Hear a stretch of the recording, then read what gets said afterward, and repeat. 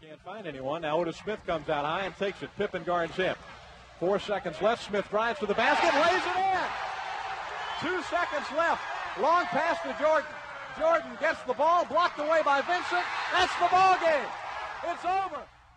In December of the Magic's inaugural season, Orlando recorded their first ever defeat of the Chicago Bulls. And so began what has become a series full of great moments between Orlando and Chicago. Yeah, we actually did onesies back then to see who didn't have to take the last shot. Otis lost and had to take the last shot and went into one of his jump stops where he covers about 20 feet of real estate and banked it in.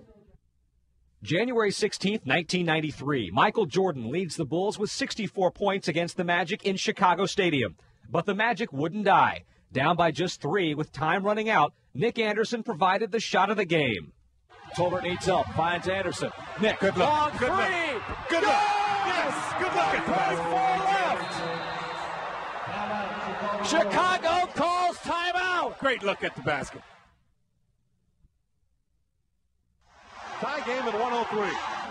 Well, now the Bulls have only 5 seconds to get up a shot, and then there's 2.1 left beyond that. Here we go. Pippen ready to inbound. Pippen gives it to Kukoc. Kukoc spins on Anderson. He fumbled the ball. Penny picks it up. Hardaway driving. Hardaway dunks it. 7/10 of a second left. Hardaway dunks the ball. The Magic lead 105 to 103. Tony Kukoc fumbled the basketball. Hardaway picked it up, looked up at the clock, drove down the floor, and hammered it home. This crowd is going crazy. The Bulls are stunned at the arena. Hardaway finished with a career-high 39 points, but none as dramatic as his final 2. It was just one of those things where it was a back-and-forth game with Chicago, which all the games always are. And it was like we're on the verge of losing. All they have to do is just secure the basketball, and then we get a steal. And with me going the length of the floor and making the basket, you know, it was just a great feeling for me because anytime you can beat a team like Chicago, you know, with their history, then it's great for our team. May 18, 1995, Game 6 of the Eastern Conference semifinals in Chicago. A Magic win would end the series, but with less than 3 minutes left, Orlando trailed by 8 points. The stage was set for a magical comeback. Shaquille right hand. Yes. There you go. You got to take it. He needs to touch it. Now get some stops and you're back in it. It's only a 6-point game now. Right. She fakes and dribbles left, 3 on the shot clock. He drives, stripped and stolen. Nick Anderson fakes. Now takes 3. Yes! Big hoop. Shaw's second free throw's up. It's good. And the Magic have cut the lead from 8 to 1. Pippen, right side to Jordan. He dribbles left. He spins right. He jumps. He shoots. Air ball. Anderson against Kukoc. 5 on the shot clock. Nick on a drive. Pull up 20-footer. He drilled it. The Magic take the lead. 103 to 102. 12 straight points after falling behind by 8.